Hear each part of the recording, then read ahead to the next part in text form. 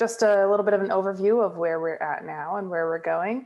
This week, we're going to look at galactic distances. So today we'll talk all about distance, scientific notation, numbers in astronomy, the numbers that will be, and the units that will be very important in this class. So hopefully you'll get a little bit more comfortable with doing some calculations today. And then on Wednesday, we're going to look at a distance measurement using Cepheid variable stars. So we'll have a lab that day. Therefore, the pre-class questions are a pre-lab assignment. It might take you a little bit longer than our typical multiple choice reading questions would. So I just want to make you aware of that.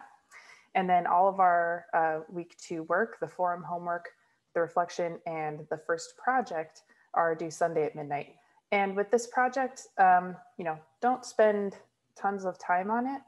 This should be a 1-page document. You're going to write up a little profile, a little poster basically of an important astronomer, someone whose achievements may have been overlooked in our textbook, or sometimes someone who hasn't had a chance yet to make it into a textbook because their work is so new.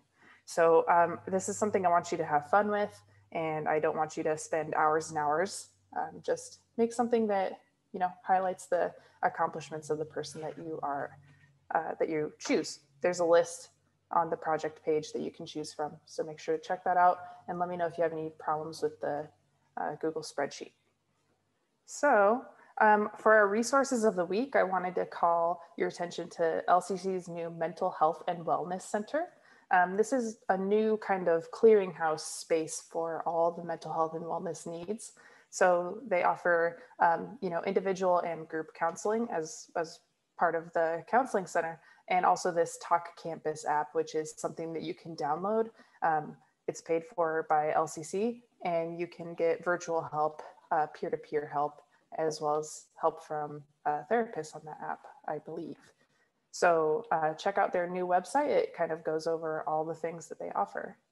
And I'll just share that in the chat in case that would be a benefit to you. Mental health is really important. It underlies your academic success, so take it seriously and take care of yourself.